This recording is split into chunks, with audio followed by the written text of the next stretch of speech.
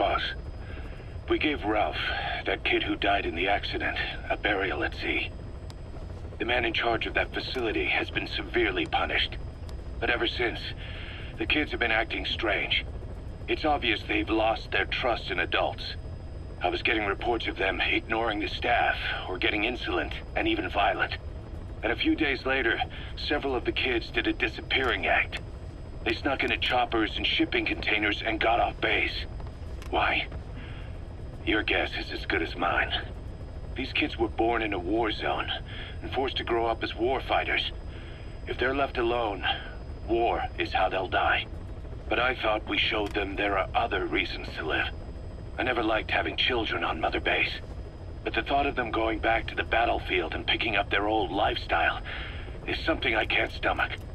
It makes me think of Chico, 9 years ago.